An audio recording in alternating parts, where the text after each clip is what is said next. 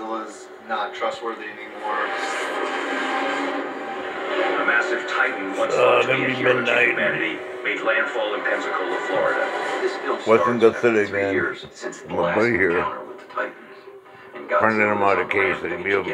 Why we don't know. Godzilla saved us. You were there with Mom. You saw it. Creatures like people can change. And right now Godzilla's out there and he's hurting people and we don't know why. You know what in my life. Is sort of leading Team Godzilla in the film.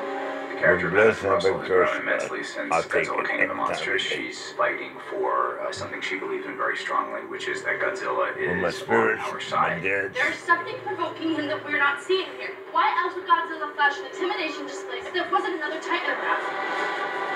I think one of the most exciting things about doing a Godzilla movie is being able to take a different approach to Godzilla in the same way that the original films did. The legendary approach has always been sort of that Godzilla's a good guy. You know, he's misunderstood, but he's a good guy. He sort of is this benevolent, constant, protector of the earth. The opening Apex sequence was an opportunity to kind of go back and say, well, this is our version of the bad Godzilla. There's a reoccurring motif in this movie of Godzilla sort of being equatable to Jaws. So even at the beginning of the film, we wanted to treat it more like Jaws approaching the shores. Somebody be waiting for you. Son of a Let me meet.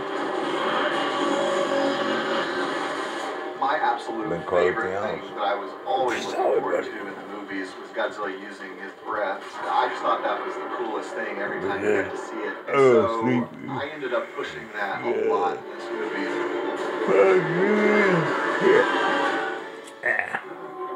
Life is a joke.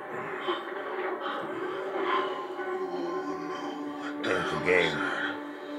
Brian Tyree Henry plays a really fun character in the film named Bernie Hayes, who's a bit of a conspiracy theorist. For 5 years, I've buried myself inside this company trying to figure out what their game was. And then boom! Godzilla shows up. Anyway, I think the thing I like about Bernie is that even though he is a conspiracy theorist, he's not necessarily wrong. I mean, most of the things that he mentions actually become true, no matter how insane they are. And Brian Tyree Henry really got that from the get-go. I mean, come on, this is page 1 of the Apex handbook. Huh?